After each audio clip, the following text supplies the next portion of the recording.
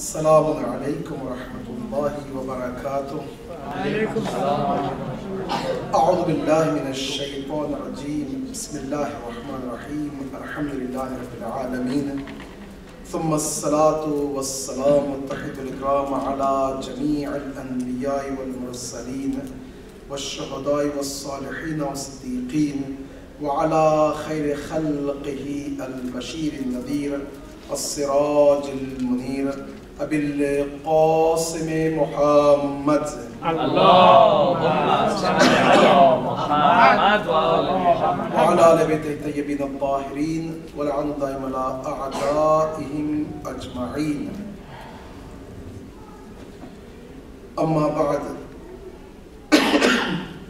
فقد قال مولانا إمام سجاد روحي وأرواح العالمين لمقدم الفداء: اللهم إني أعوذ بك من هيجان الحرص وثورة الغضب وغلبة الحسد وضعف الصبر وقلة القناعة وشكاسة الخلق وإلحاح الشهوة وملكة الحمية ومتابعة الهوى ومخالفة الهدى. صدق الله وصدق رسوله وصدق ولي الكريم. صلوات. اللهم صل على محمد. امیدوارم که خداوند متعال برای همه ماها و نسل‌های آتی تمام نعمات و رحمت، بالاخص نعمات و رحمات خاصه این ماه نصیب بفرماید. اسامی تک تک ماها جزو انصار و اعوان امام مهدی قرار بدهد. به ما توفیق بده بدیم انشاءالله در کنار امام، در رکاب کسایی که برای اطلاع کلمه حق پیشتاز بودن بدیم با امام حمایت و همکاری رو داشته باشیم انشاءالله. صلوات دیگری هم ختم بفرمایید. اللهم صل علی محمد و آل محمد.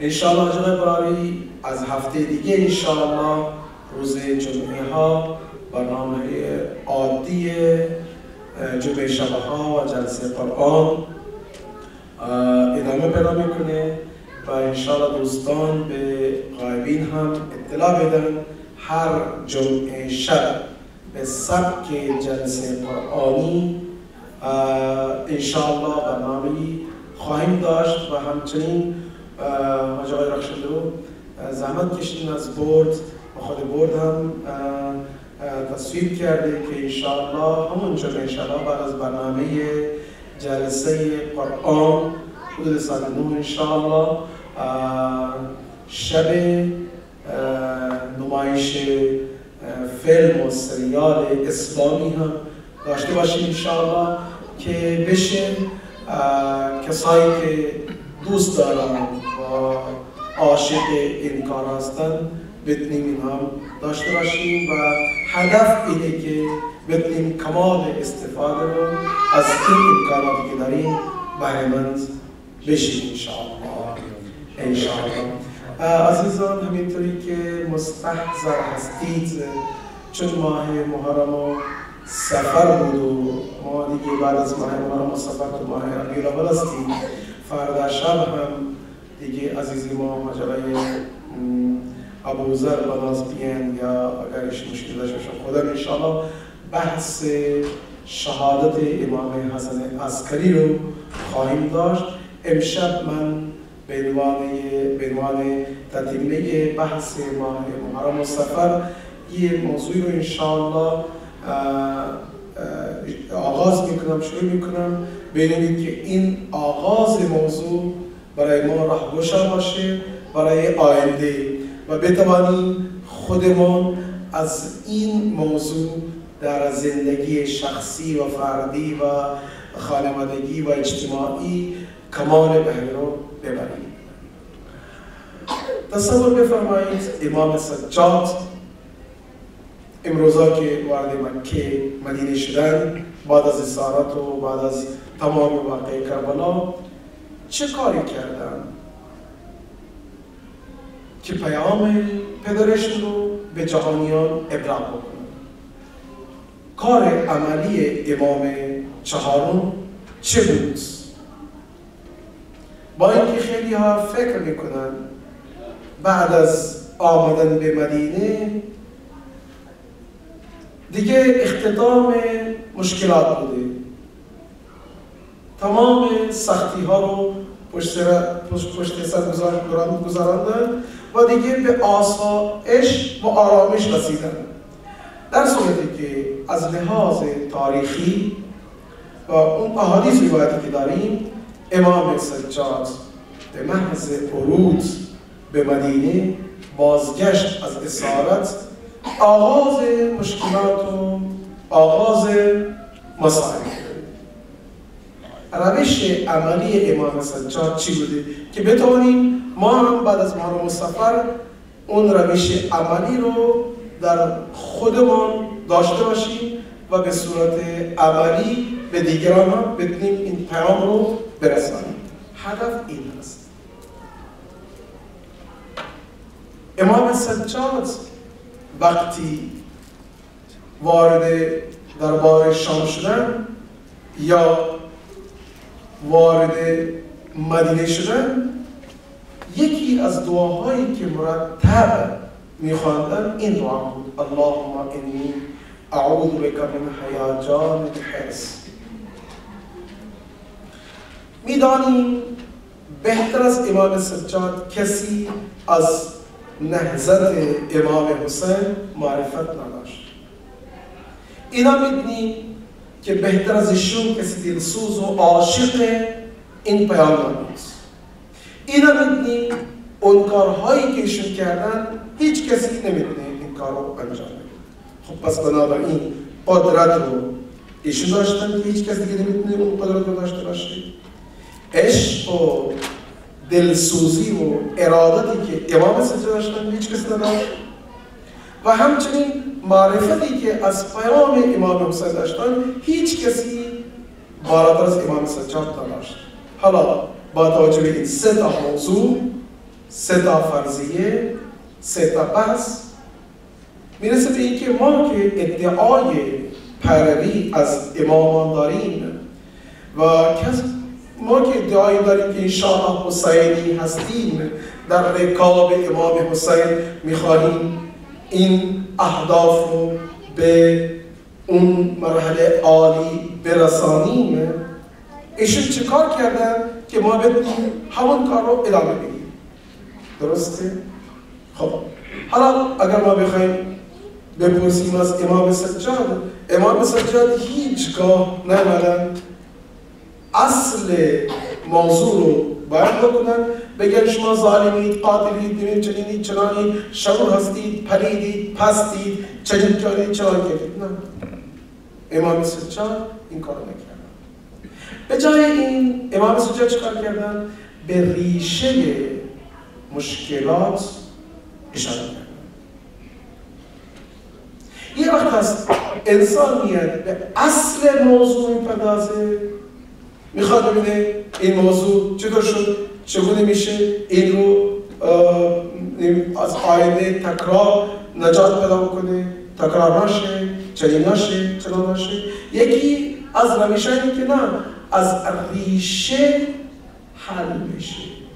وقتی ریشه این ظلم و فساد و مشکلات و گناهان حل بشه، انسان ظلمی نمیکنه، فسادی نمیکنه. اگر انسان مبتلا به فحشا بشه، فساد میکنه، گناه میکنه، ظلم میکنه، طغیان میکنه، از حد خودش فراتر میره، حق دیگران رو غصب میکنه، ریشه هایی داره. بعد ریشه ها رو پیدا کرد. اگر ریشه رو بدیم بخشکانیم خیلی آسان میشه، راحت میشه، کار رو پیش ببریم. امام سجاد چه کار کردن؟ آمدن این دعای هشتم مرتب زمزمه امام سجاد هست. دوستان اگر ما بدونیم این دعای هشتم صحیفه سجادیه سرمشق زندگی ما بشه. این مشکلات پیش نیست.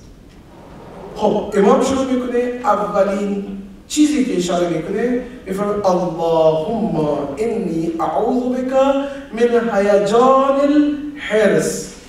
خدایا من به تو پناه میبرم از اون هنگامی که حرص بر من غلبه پیدا بکنه. حرص من هیجان الحرص. هیجان میگن اون موقعی که حرص بر آدم غلبه پیدا میکنه و انسان چشش میشه فقط حرص. حرص چیه؟ زیاده خواهی یا از اون چی که انسان نیاز داره از اون بیشتر بخواد. میگه گاهی میگن این انسان پلید پست گرگه. خب چرا گرگ میگن؟ میگن اگر انسان رو بخواد یک خوی درندگی داشته باشه میگن شیرگونه باشه. چرا؟ اگر شیر نیاز به یک حیوان داشته باشه میره شکار میکنه، یک حیوان رو اون میخوره و تازه به دیگران هم میده. ولی گرگ چکار میکنه؟ اگر نیاز به یک وعده غذا 1 کیلو داشته باشه میره حمله میکنه به گله گوسفندان، 30 تا 40 تا گوسفند رو پاره میکنه تا اینکه این لقمه غذا بخوره. اینو میگن حرص. یعنی از اون چه که انسان نیاز داره بیشتر تجاوز کنه، بره بدره، حق دیگران رو غصب بکنه. یعنی حرص. اون شدید که دعای یکی از عابدین بنی اسرائیل چه بود؟ یه بار فکر کنم گفتن یا نگفتن نمیدونم اینجا.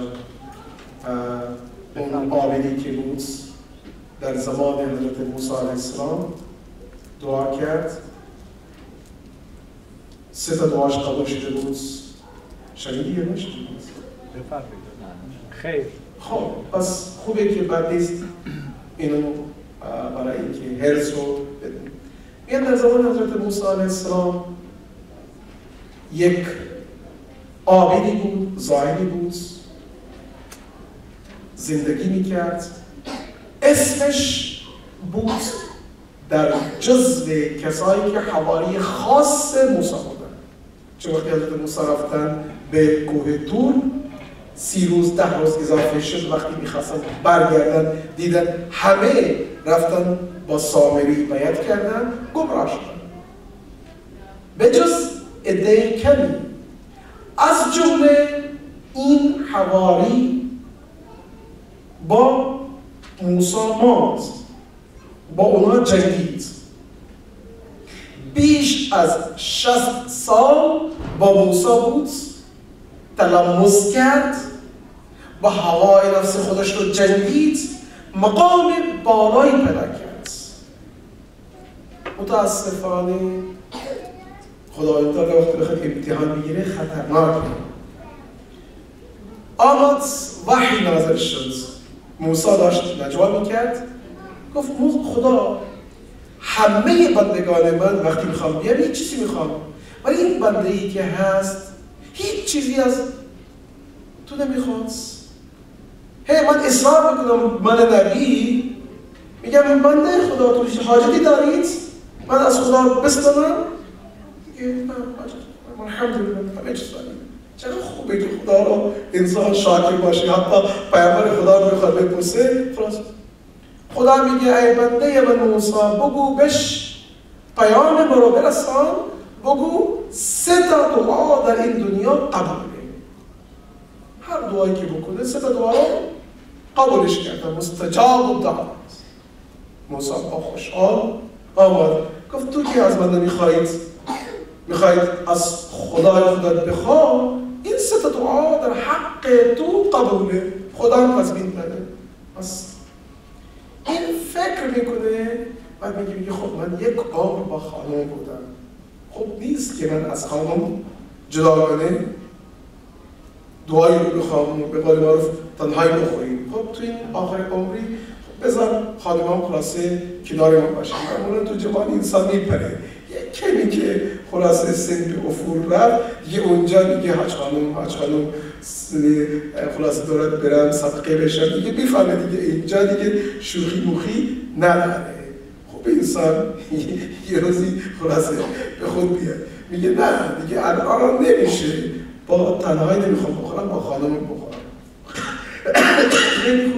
میره به خانمش میگه، خانم میگه خب الحمدلله خدا را شکر خوبه، ما داشت یه شرط دارم، اینه که یکی از این سه دعا رو در حق من بکن.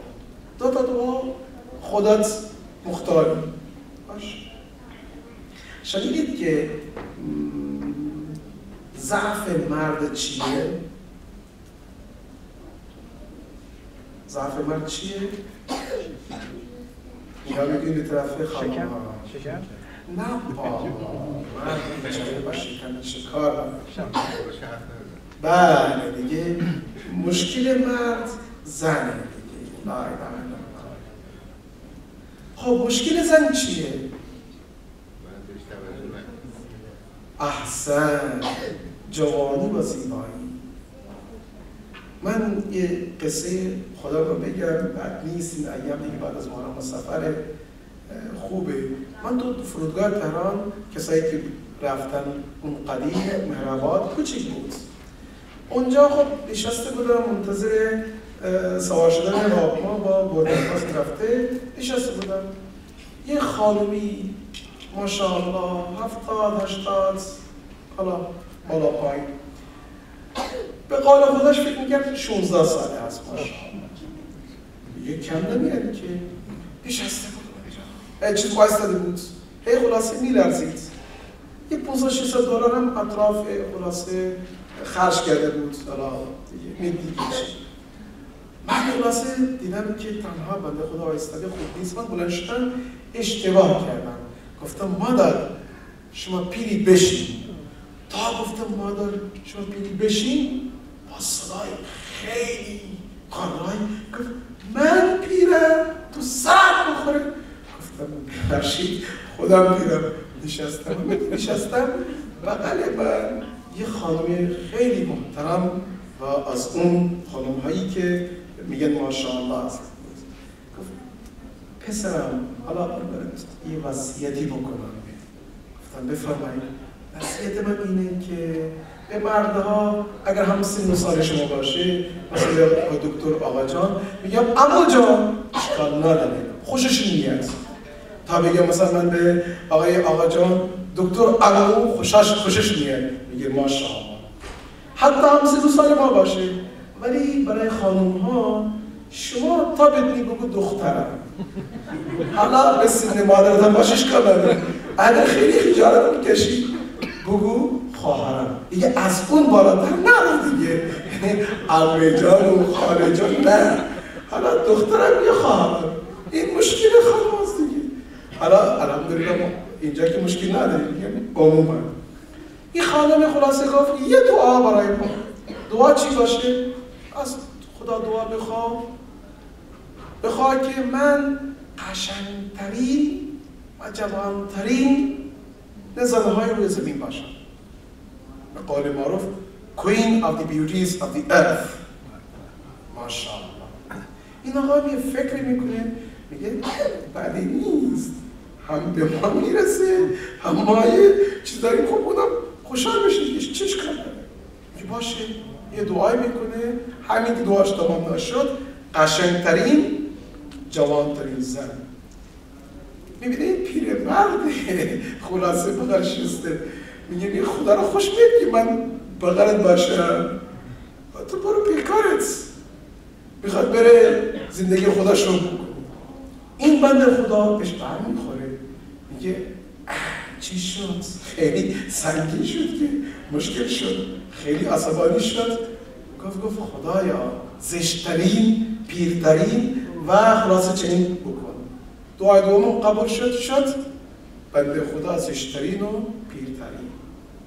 بچه‌ش آمدن گفتن بابا چی شد؟ ما چه خاکی بر سر بکنیم؟ آبروی ما رفت. ما بریم به مردم چی بگیم؟ حداقل از خدا دعا بخوا که مثل اول برگردیم. دعای سوم میکنه مثل اول برگردیم. میاد پیش حضرت موسی میگه بنده خدا حرص چه کار کرد؟ یه عمر عبادت کردید، 3 دعا تازه به 0 رسید، مثل اول شدید. یعنی این حرص که اختارا شوخیه، ولی انصاف قضیه اینه که حرص انسان رو از وادی خوب به وادی برهوت و جهنمی میبره انسان. حرص. ببینید آقا این تو این دنیا آدم هایی که هستن، کسایی که حرص دارن مگر کم دارن؟ نه ماشاءالله. همین چند سال پیش من عرض کردم تو آلمان یه آقایی خودکشی کرد، شعراش بالا باید رفت. یکی از ثروتمندترین افراد بود، خودش که هیچ 7 پشت میخوردن باز کم نبود. ولی تو این شیر مارکت تو این سهام مقدار رو باخت دیگه، نمیتونست خلاصه اون رو تحمل بکنه، خودکشی کرد. انسان وقتی به حرص برسه میگه معمولا منم وقتی جوانان رو میبینم دیگه، ماشاءالله وقتی جوانان میاد کارو کسب میکنن اولین پیچه که میاد $183. میگه حاج آقا خمسش چقدره؟ میگه هنوز سال نرسیده. نه الا بالله باید بشه. حالا میگه مثلا $38. میگه نه خیلی خوب $40 میده. حالا سال دیگری که شد $5000 باز شد 50 دیگه اینجایی که میخلاصه اینو خلاصه این چه فتوایی هست و آیا امکانی هست و این خلاصه چنین و چنان دیگه هر چی بالاتر میره دیگه خلاصه بیشتر توجیهات میشه. نوعاً انسان حریص بودن بد نیست. این که امام میگه هیجان حرص. امام الله اکبر روحی و ارواح العالمین لمقدم الفدا، امام از کربلا برگشته به جایی که بگه مردم نماز بخونید، مردم روزه بگیرید، مردم حج بکنید، مردم نکشید، مردم نه که اللهم انی اعوذ بک من هیجان الحرص. شروع میکنه این حرص باشه الفساده، مریضی ها رو میاره، کشت و کشتار میاره، ظلم میاره، بدبختی میاره، حق دیگران رو غصب میکنه. انسان دیگه نمیسته همونجا، هی میره 1 2 تا 3 تا 4 تا ظلم میکنه، بالا به جایی میرسه که دیگه میبینه بازگشتی نیست. بعد دیگه و غلبت الحسد، این حسد الله اکبر. اولین ظلمی که روی زمین افتاد چی آقا؟ حسد دیگه. قابل و قابل دیروز هم عرض کردم و غیر از این بود. حسد. انسان به خاطر حسد چه هایی که نمیکنه. در کربلا ببینید شمر میخواست از عمر عاص میخواست جلوتر بره، به خاطر این حسد بود. به نمیخلاصه فرماندار کوفه قول داده بود، گفت نمیذارم کم بیارم از عمر عقب بیفتم. حسد. الله اکبر. خود عمر سعد با اینکه امام بهش وعده داده بود حسد نگذاشت. حسد چیکاری نکرد؟ الله اکبر. حسد و ثورت الغضب. خدایا اون غضبی که بر من، ثورا میگن اون حالتی که انقلاب درونی بیاره. غضب انسان دعوا میکنه، جنگ میکنه، معمولا هست بین زن و شوهر، دو تا برادر، دو تا شریک، دو تا انسان وقتی جمع میشن، خب طبیعیه که انسان غضب رو از جای خوب شروع میکنه.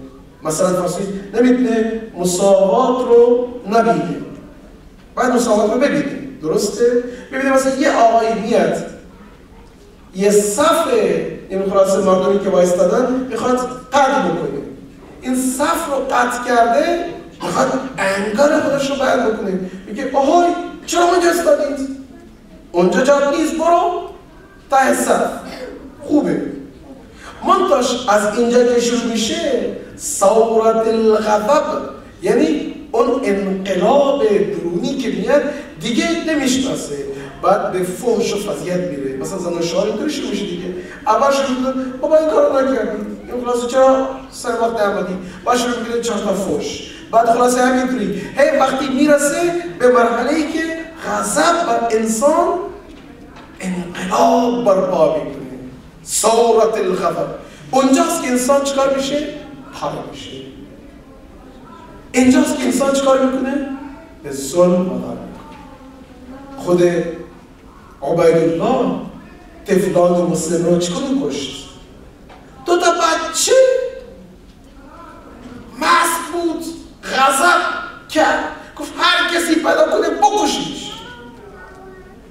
بابا دو تا طفل بچه مگه چی داشتن؟ ظلمی کردن، گناهی کردن. در تاریخ افرادی که میان به خاطر غضب، اون طغیان غضب، ظلم هایی که میکنن، میگن رب غضب، چه بسا یک غضب یک دقیقه‌ای ولی پشیمانی یک عمر. میاد بچه یه سیدی محکم میزنه، شد من زنگ زدن اونجا اینجا، میگه اکاش نمیکردم و دیر شد. امام اینجا میگه خدایا منو نجات بده از اون انقلاب درونی غضبی که بر من مستولی میشه، گرچه ابتدا و آغاز غضب خوبه ولی از اونجا شروع میشه انسان دیگه نمیتونه کنترل رو داشته باشه.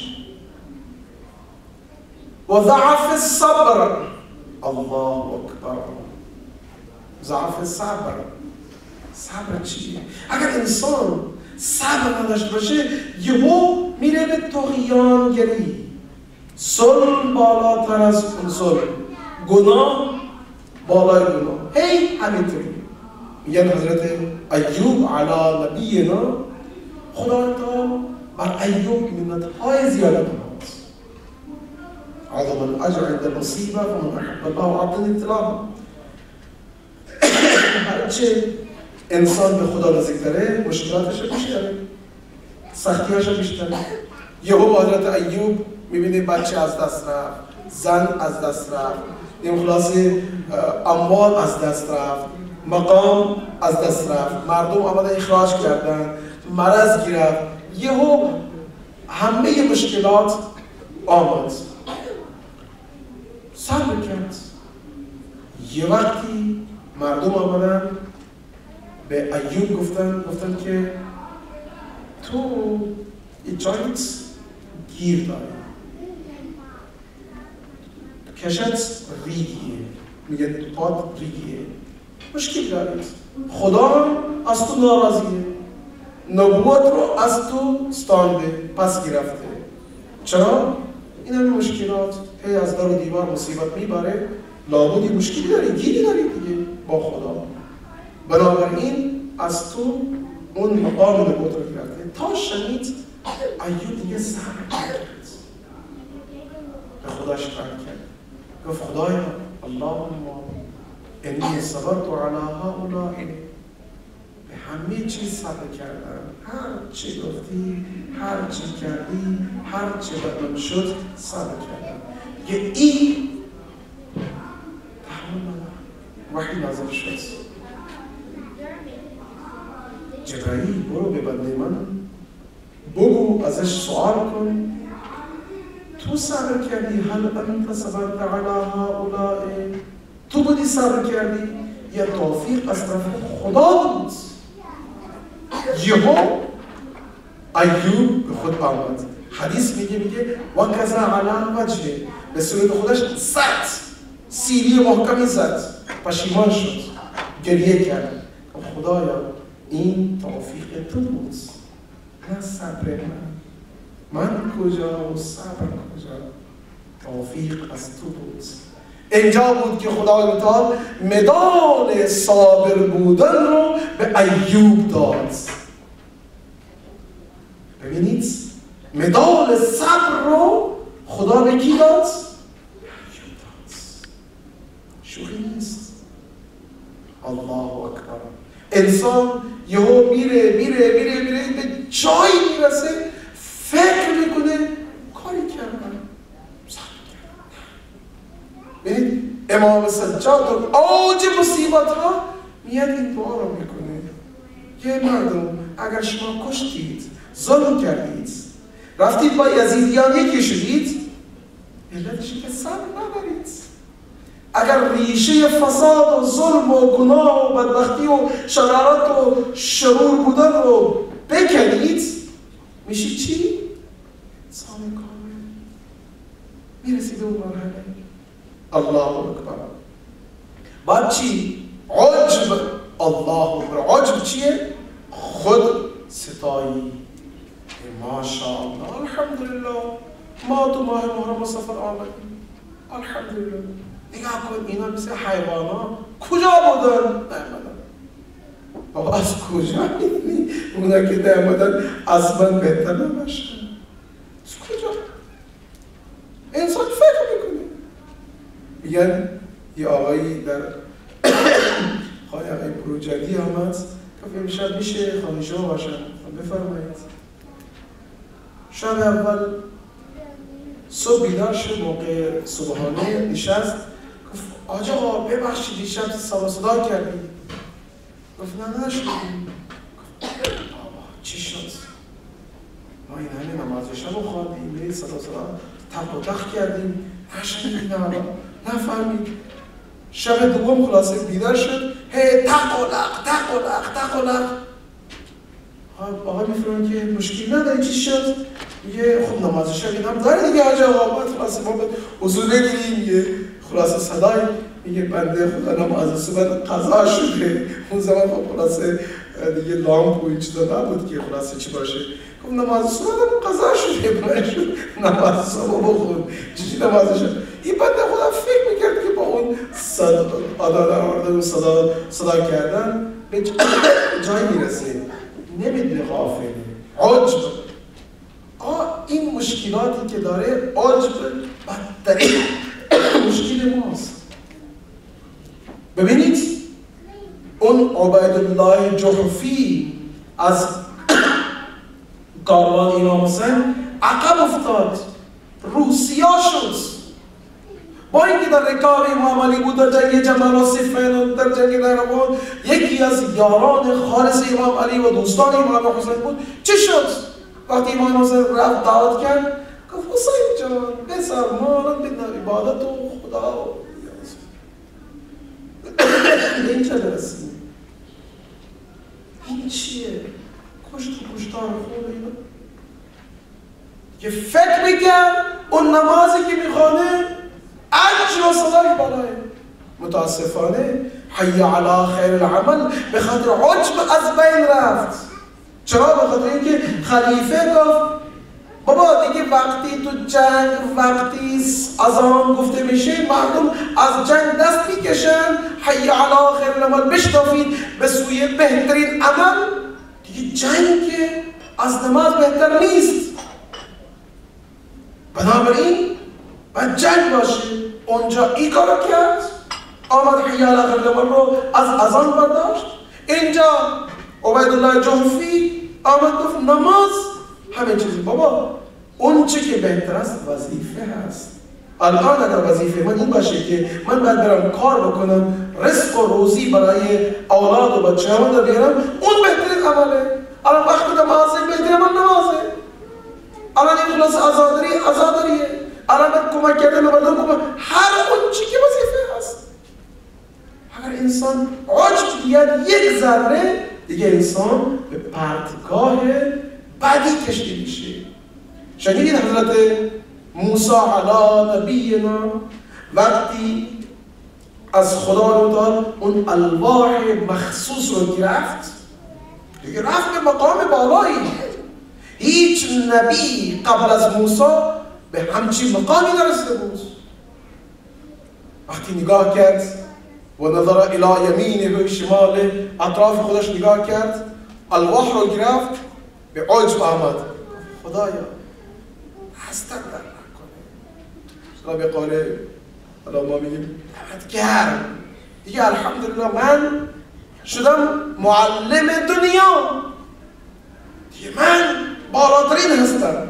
همین که یه خورده عجب در قلب موسی داخل شد، خداوند وحی نازل کرد. این داستان در اسرار الصلات هم امام نقل کردن. خدا وحی نازل کرد به جبرائیل، گفت جبرائیل برو ادرک عبدی قبل یهلک، بنده خدا رو نجات بده قبل از اینکه بنده هلاک بشه. با این تفکری که تو ذهنش آمده، عجبی که داره، میاد به موسی میگه جبرائیل میگه خدا میخواد تو بری شاگرد یک کسی بشی. موسی میگه من شاگرد چی کسی بشم؟ خضر فرد گمنام، نه به نبوت بالایی رسیده، نه اولوالعزم هست، نه رسول هست، یک فرد کان من عبادنا الصالحین، یکی از بندگان صالح خداست، گمنامه، کسی نمیشناسه. ببینید کسی نمیشناسه، برو شاگردی او باش.